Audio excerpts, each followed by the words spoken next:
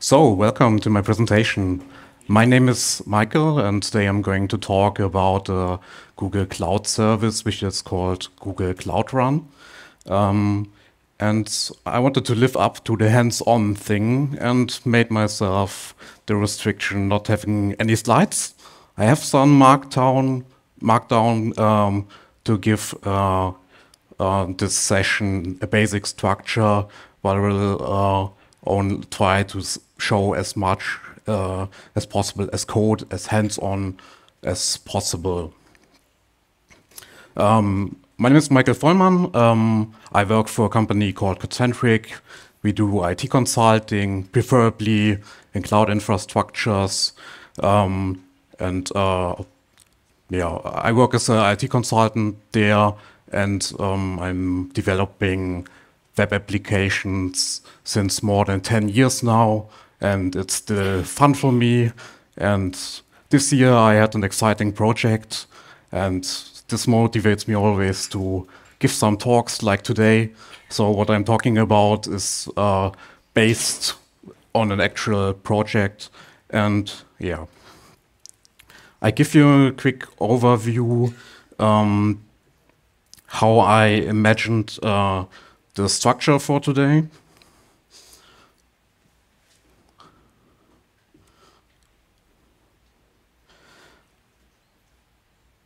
First, I want to quickly deploy a Hello World.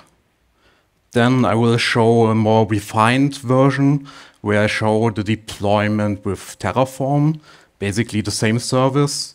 And then I have some kind of case study or architecture for an application to track C-Thread containers, which the actual project I was working on is based off. Then I will have a quick summary and check if I have forgotten something, so maybe there is something new. And I hope we will have some time for questions at the end. So I will jump into the demo. As I said, Google Cloud Run is a managed service in the Google Cloud. I'm now in the Google Cloud Console. That's basically the UI for managing Google Cloud projects. And I want to navigate to the Cloud Run service functionality. It is intended to run containers, like Docker containers. And it's also supposed to be serverless, which I'm not a big fan of the term serverless, because it's not like there's still something serving there somewhere. Okay, I don't have to manage it, but it's still there. So we can talk about the positive aspects of serverless. They often promise that it's scaling automatically, even down to 0, so that you don't have any costs when it's not used. They promise also like an interesting payment structure or conditions that allows you to scale from an application that's just starting out to something that is becoming bigger. And one interesting aspect is also that you have to spend much less maintenance effort on it because it's managed. Like, you don't have to do operating system updates or patches or whatever. It's less you have to worry about. And so let me quickly deploy as promised the Hello World. So I went through the dialog to create a Cloud Run service. And they have this sample container image that you can select. One thing you have to consider for Cloud Run is they expect the containers to be in their own registries. So if you want to deploy a custom image, you have to push it somehow in the Google Container Registry or Google Artifact Repository registry. This is something you have to keep in mind. Usually it's not a big problem, but if you already have a container registry somewhere, you might think, oh, this is stupid, I don't like that. There are some public images you can use, but typically you won't find what you're looking for. It's not like Docker Hub. You don't have everything that is in Docker Hub. It's just a selection of Google images you can get that are publicly available. So I selected the image. I take the name. Let's deploy it somewhere closer in Frankfurt. And one cool aspect about Cloud Run is how they deal with CPUs. They have this, for me, magic that they are able to keep an instance running, but not assign it any CPU. And also that you don't have to pay for it when it's not used. But you still get some fast startup. It's not like completely shutting down the instance. And that's a really interesting option. The alternative would be to always allocate the CPU. But it doesn't mean that it doesn't scale down the instances. This is just looking at one instance, how the CPU allocation works. I can define how many instances the scaling should be in between. And you can scale up to 1,000 instances right now. So let me take like 50. And then you can select if you are allowing internal or external traffic, and also how the authorization authentication should work. And now I'm making it completely public and also accessible for everyone.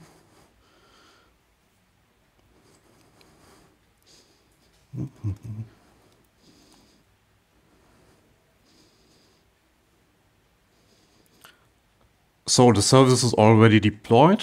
I can show you what this Hello World thing does. It's just a simple web application. If you want, you could even call it right now if you want to trigger some traffic. And let's check some aspects we're now seeing of it. You have some kind of monitoring dashboard where you can see requests, the instances, for instance, and also some hardware utilizations. It is also integrated with the Google Cloud logging. So you get some log entries. What I personally always like to see is like request logging, like on HTTP level, that you really see what is my application getting right now, and you see get request here, for instance. Okay, that's for the Hello World.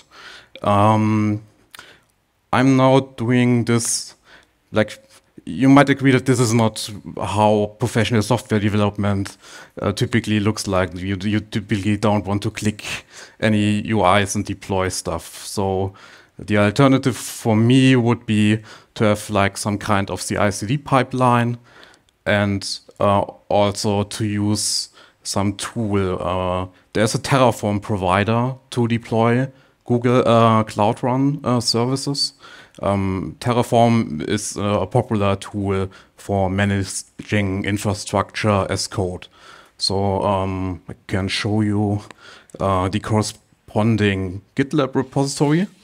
I don't want to go into deep how the pipeline is structured. Like it's basically it validates the structure of the Terraform project. You have a plan stage, like it tries, you have a defined state of your infrastructure, and it calculates basically what's necessary to achieve the plan state. So this has all run automatically. And if I look at the plan for my dev environment, I see that it wants to destroy something, which I didn't expect. Let me quickly run the pipeline again.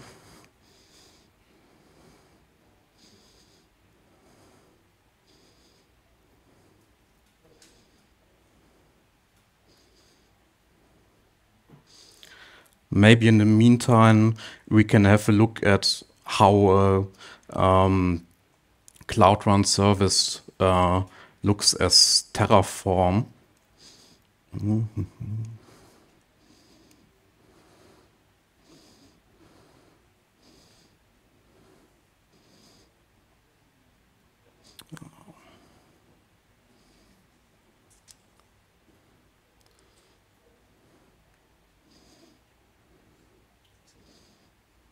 I typically wrap this in several Terraform modules, but I don't want to go too deep into the Terraform project right now. But these are the Google Cloud Provider resources for Terraform. And this huge block here you're seeing is the actual service. So you're seeing more or less the same thing you have seen before in the UI. There's some additional stuff I'm doing here. I'm giving it a service account, which is a way to do auth in Google Cloud. Because I also want to deploy a scheduler for it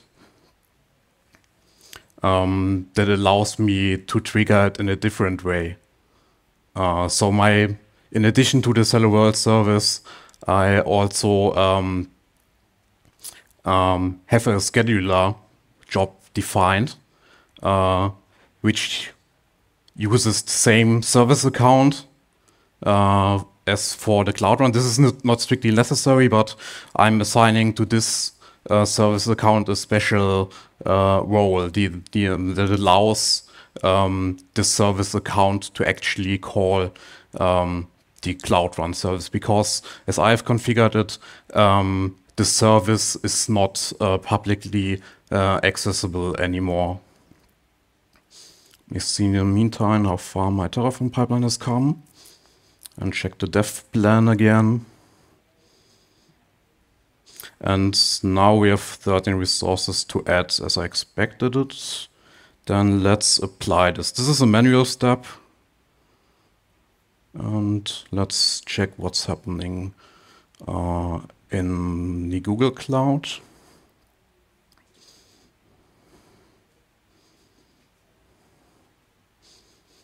Yeah, it will take a time until the pipeline runs through.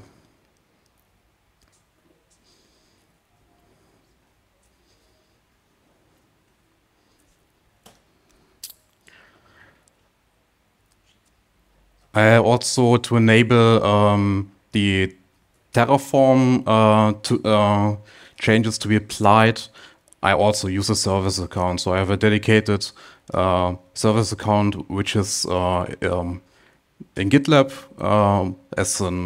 there's like a private service account access key that enables you to do these operations. And that's how the connection between GitLab and the Google Cloud works. Yeah, I'm just using the public GitLab right now. That's why it took quite a long time to actually get a runner. But the actual deployment shouldn't take that long.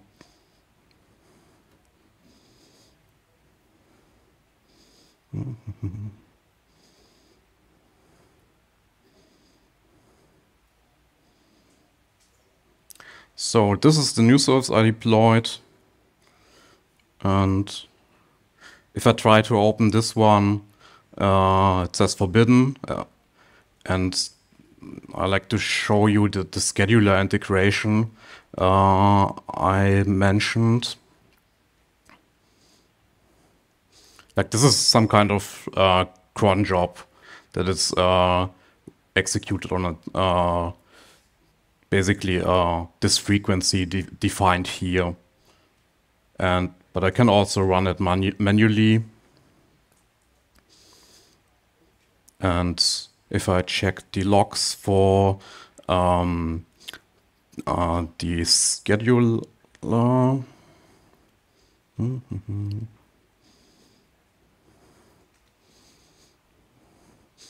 yeah, the view logs is kind of hidden. I just wanted to want to show you that I actually got a positive response.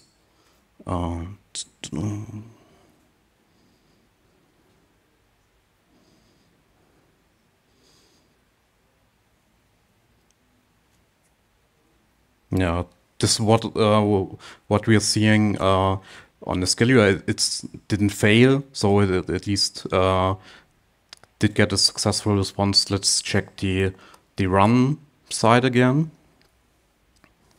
No.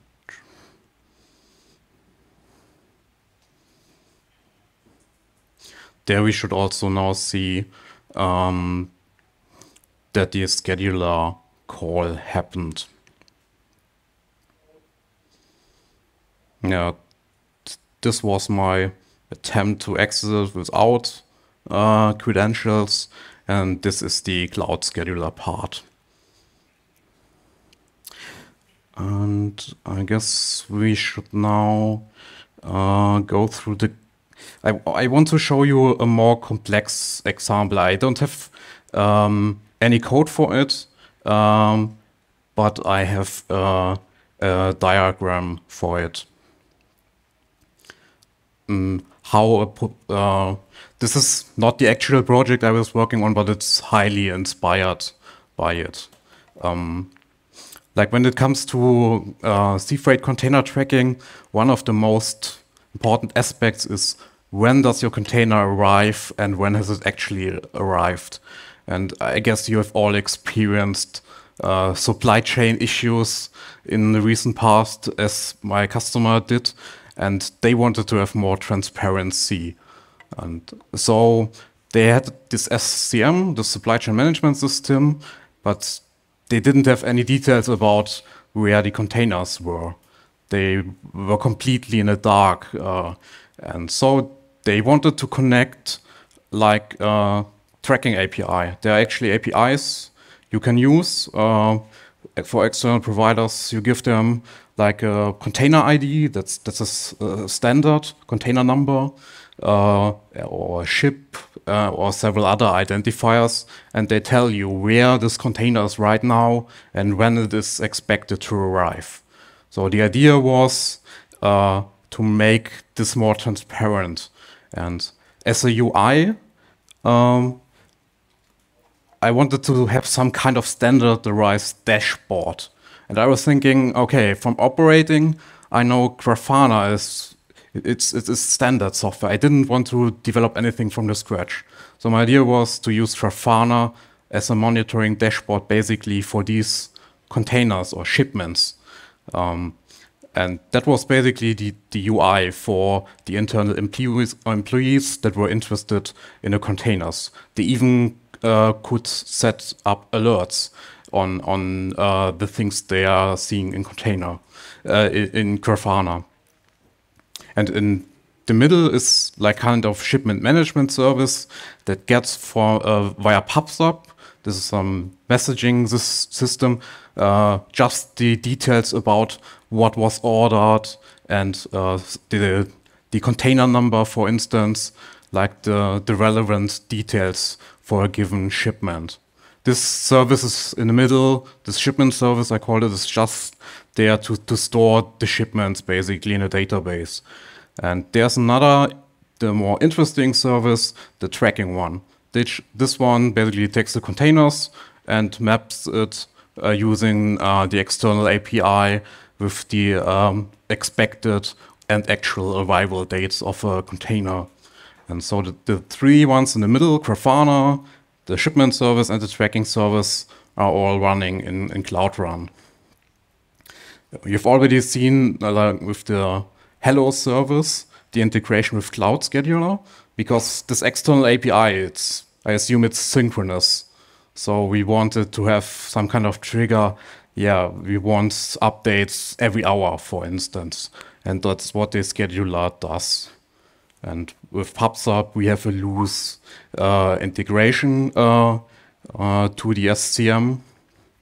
And as I'm not saying this is a good architecture, actually.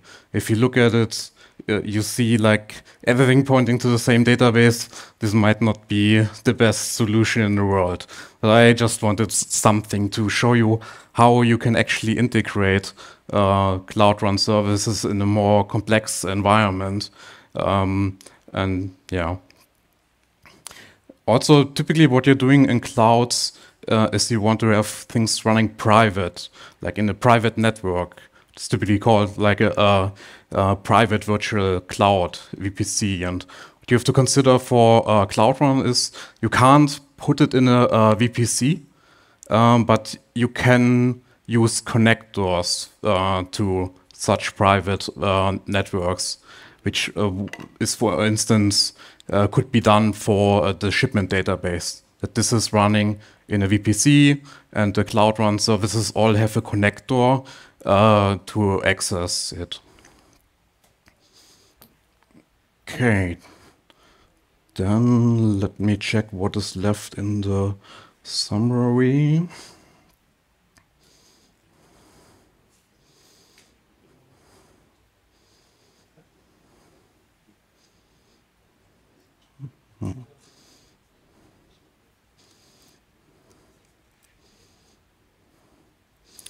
So I've talked about auto-scaling and that Cloud Run is able to scale to 0, that the payment model can be quite interesting with pay-as-you-go, it has less maintenance effort.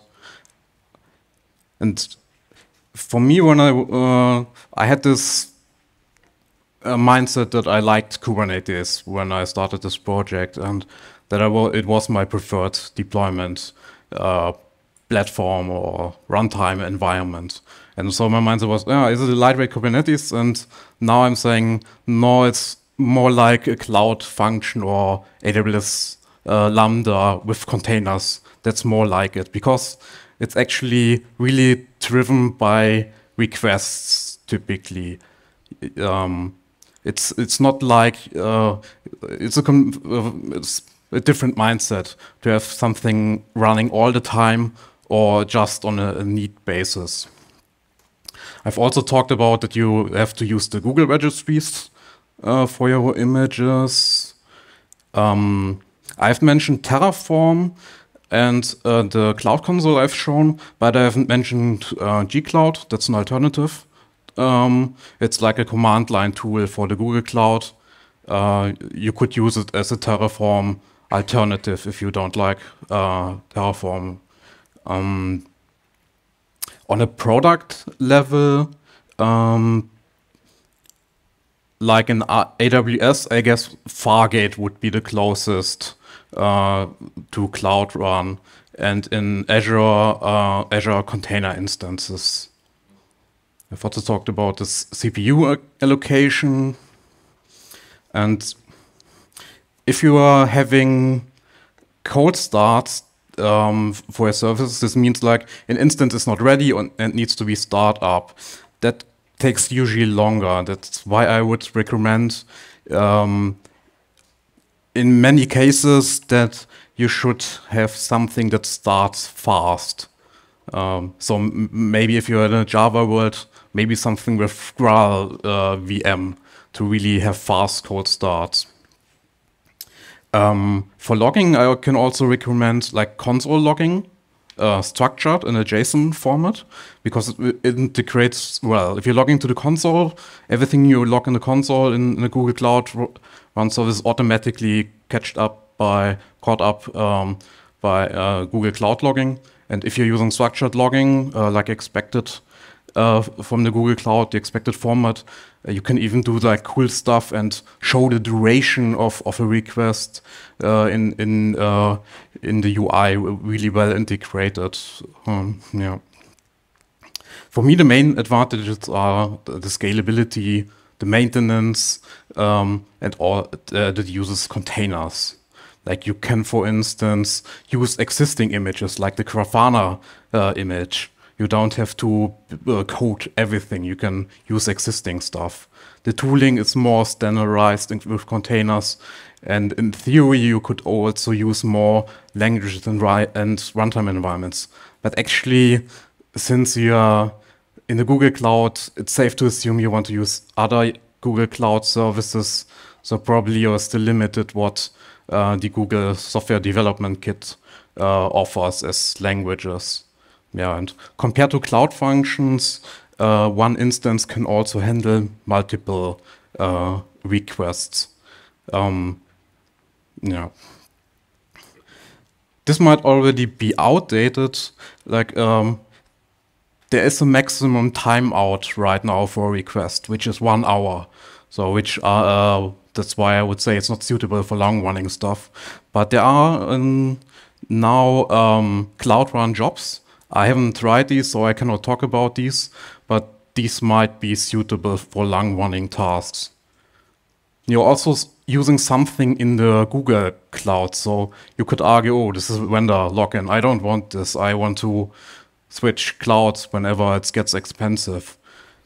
You could argue against it. Yeah, okay, it's container, so it should still be easy to switch. And under the hood, Google Cloud Run uses Knative, which is something you can run in Kubernetes. So if you like the serverless runtime, you can still you extract basically the Knative stuff and deploy it to Kubernetes. In my opinion, I can recommend you as a further reading the Cloud Run frequently asked questions. And also there's a good tutorial, you will find it from Google, how to deploy Grafana. And if you want a longer version of this talk, I will also be at the JCon Online in September this year. And if you have any questions, feel free to contact me via email and I will happily send you the code. I'm afraid I exceeded the time I planned for questions, but I will promise you I will be around if you wait behind the door. I will be available for questions. So thank you very much and enjoy the rest of the conference.